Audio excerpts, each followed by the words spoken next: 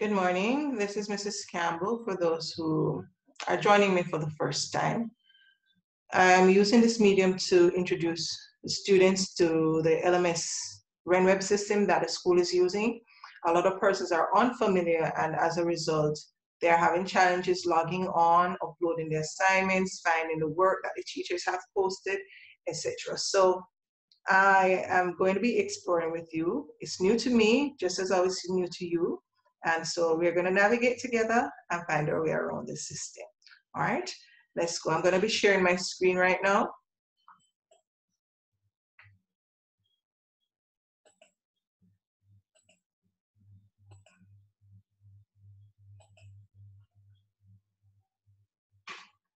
All right. And now that I'm sharing my screen, I'll be going straight to the website. But before I do, let me just get some things out of the way. Take that off, and let me also, all right. So I've opened my Google page, and in order to get to the system, you need to type lms.renweb.com or www.lms.renweb.com. Because I've used it before, it's in my system. So as soon as I start typing, it will come on.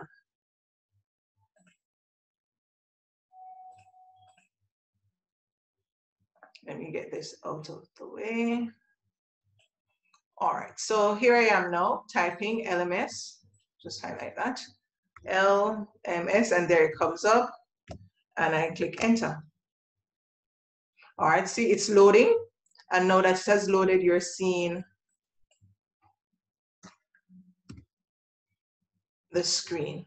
On the screen, I'll be using a student's account, all right? So here in the district code, it should have CM-JAM and all capital letters. However, just in case it's not there, you'll type it in, capital letters for everything, and it's a dash, not an underscore, right? Hyphen, same thing we call dash in Jamaica. Not an underscore, not the one at the bottom, but the one in the middle. Then you type in your name, first name, last name. So first name start with a capital letter, last name start with a capital letter, and you put a full stop between them, no space. So Loria.Campbell, that is it. So Loria starts with capital L and Campbell with a capital C. And then you enter the password you would have got. For the password, some persons may have gotten variations in their password, so you would enter it right here. And the password, common letters plus some numerals. So remember, username, first name, dot, full stop, last name. First name, full stop, last name. Capital letter for the first letter in each name. And then the password goes here. You type it in, no space, no capital letters. All right, so just give me a minute to do that, and then I will get back to you. All right.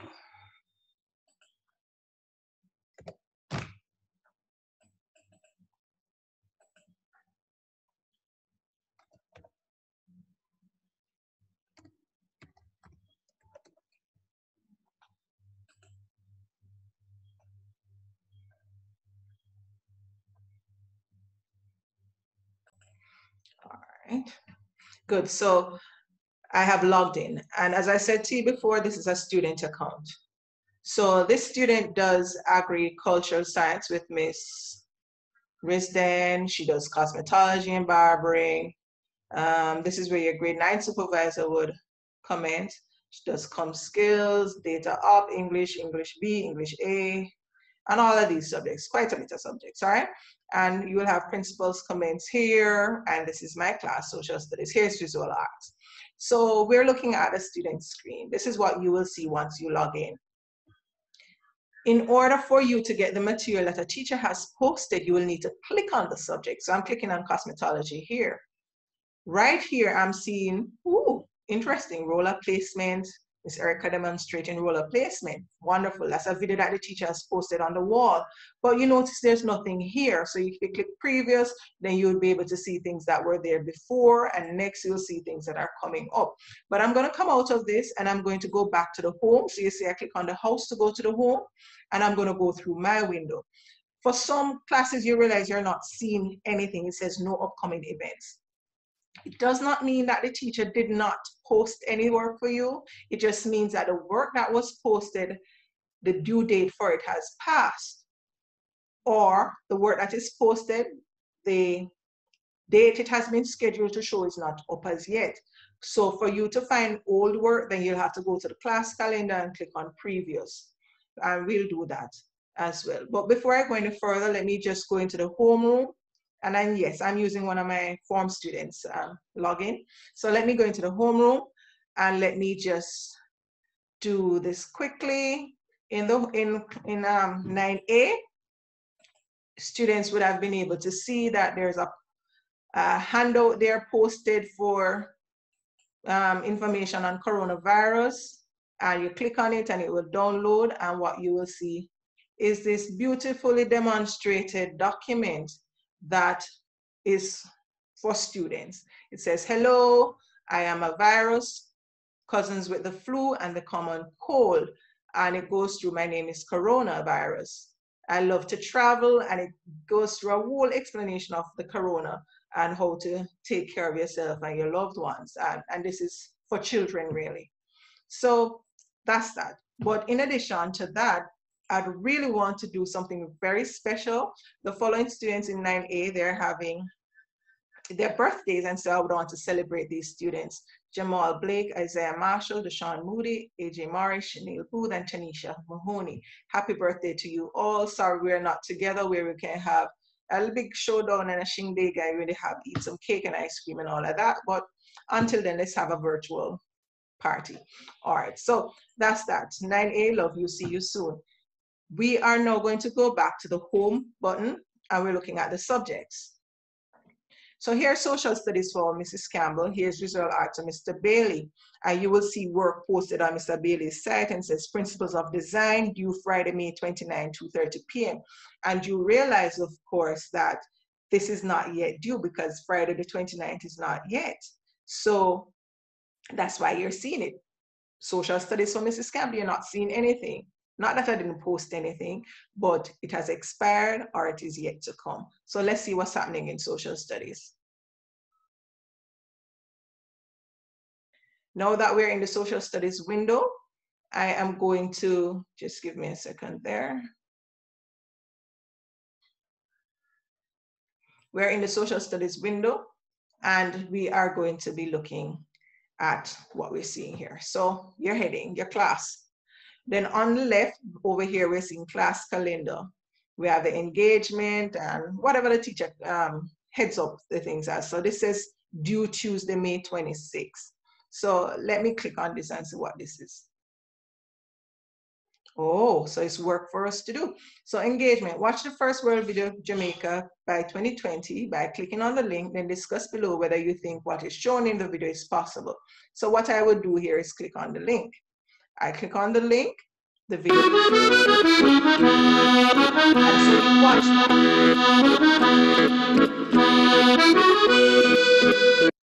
the video is playing, and you watch the video, and then the teacher is asking you to comment on whether or not you think it is possible. All right, so I'm finished watching the video. I'll just click on the back button, and I will go back to the RenWeb, to the LMS. So now that I'm back in the LMS, I watched the video and I want to comment. So I'll click on this red circle here with a plus sign, and I'll start typing. Yes, I think it is possible, and I continue. What if it was that it was an assignment where I was supposed to draw something or type an essay? What I would do is I'd type that or draw it, take a picture of it, or save it in my phone or save it in on my computer. Click on this paperclip here, and the paperclip will ask me if I want to browse my system, which is a computer or a phone, or I want to go to Google Drive. More than likely, you're going to be using it saved on your phone or your computer. So I click on browse. and it will take me to something. So let me just click on this document, and I click on it and it will attach. All right. And see, there it is. But right now I not going to, and after I attach it, I would post, and whatever I was typing would still be there. I would post. If you don't click on post, it will not be saved to the system, to the LMS. All right, so I'm not going to be actually saving this. I'm going to take that back off. And you would have seen where I am commenting here, responding to a student who would have commented on it. And these students would have commented already, and I would have responded. And the same would happen when you do this, when you do likewise. All right, back in social studies, I shouldn't have gone that far. So we have a class calendar, we have the list of things that are current, that are happening right now that you need to do. In the middle here, you have the class wall. Anything you type here will be there for everybody to see in the class, not just me. So if you're not sure how to about something and you want somebody to help you, could you explain how Miss expect me to draw the table, or what Miss meant by renewable resources? You could type that right here. So you would type whatever you want to say or ask, and you click on post. And anybody in the class could see it. So anybody could respond. Another student could respond, or the teacher, myself, or whoever is the teacher for that class would respond. On this side now, which is on the right side, you'll have the topics. So development and use of resources, that's a unit. And in this unit, well, there are the objectives. There are 2 lessons here so far. So I could either click on this one or this one. This lesson is gone already. So actually you're not seeing this anymore. What these things that you're seeing, they actually belong to this lesson.